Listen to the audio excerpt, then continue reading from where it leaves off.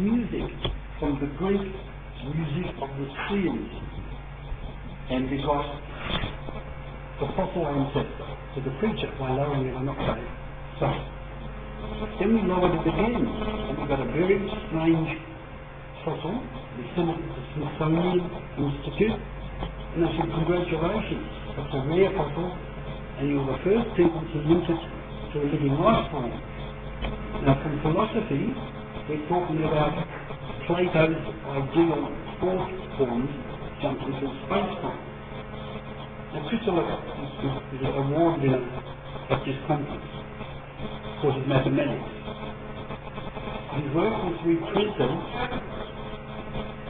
as important works of the 20th century by IEEE Spy Milestone Series, and then he won the Biological Award from the Hadronic Society in 1990 for the discovery of new laws, new physics laws governing optimum biological growth and development through space-time. Now the problem is that the original Greek science is nothing like what got at all, nothing. And as you philosophize, you can develop other ideas from our successes. For example,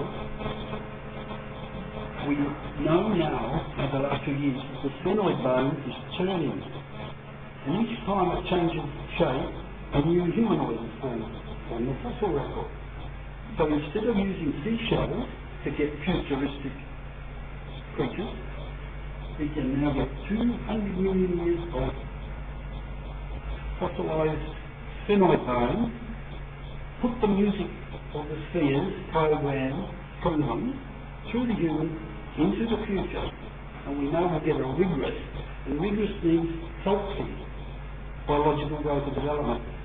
Then from that we should be able to say how they got there for this survival, and that will be the new technologies, I think.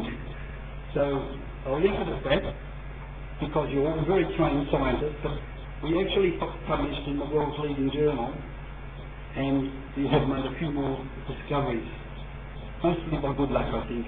Thank you very much. Is that okay?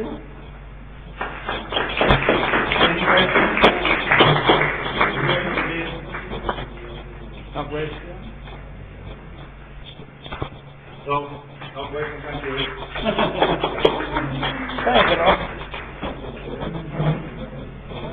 The next presentation will be given by